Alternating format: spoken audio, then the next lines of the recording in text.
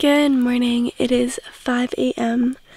and welcome to a day in the life of an off-grid community of Hare Krishnas. Boot camp day number 3!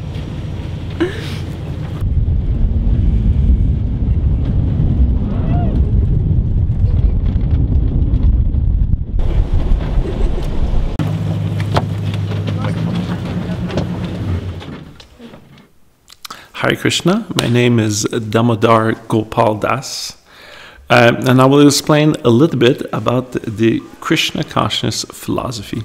It's an ancient tradition from India, and it got brought to the West by His Divine Grace A.C. Bhaktivedanta Swami Srila Prabhupada, who translated many of the texts, especially Bhagavad Gita and Srimad Bhagavatam, to English.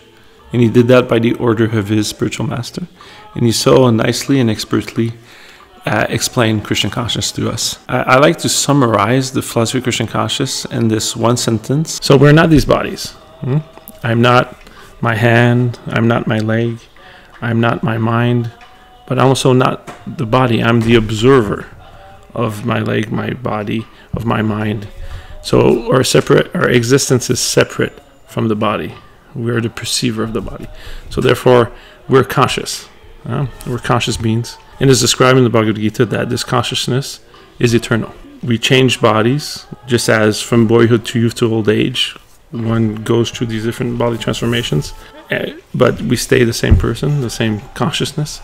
Well, similarly, at the time of death, one moves on to another body. The consciousness of the living entity is eternal, but the body is temporary. And what is the eternal position of the spirit soul is to be a servant of Krishna. In its original state, in its pure state, the spirit soul is a servant of Krishna.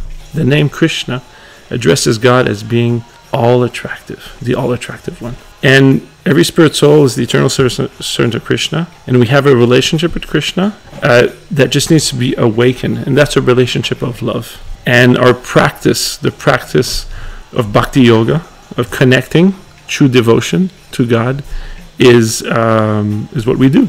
And that's what the teachings of Bhagavad Gita and of Srimad Bhagavatam, those are the conclusion.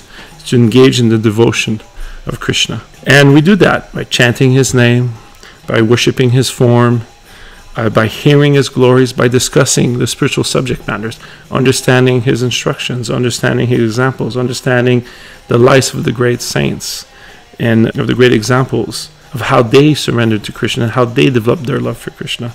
And by doing all these activities, we feel our love for Krishna being awakened. And this is something natural.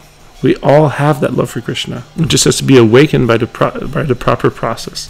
Just like the propensity to walk is there in every child. And just by some practice, you will start walking. And it's natural. So similarly, it's natural for everyone to love Krishna. It just has to be awakened in the right practice, in the right environment. And that's why we have a village to help us remind ourselves of Krishna, remind ourselves of the goal of life, to love Krishna. And we work together, trying to sustain our needs in a simple way and utilize our time for spiritual advancement, to engage in these activities that develop our love for Krishna. And that's the purpose of our village. The name of our village is Sharanagati, which means to surrender, to take the shelter of Krishna. So we try together as a community to take the shelter of Krishna.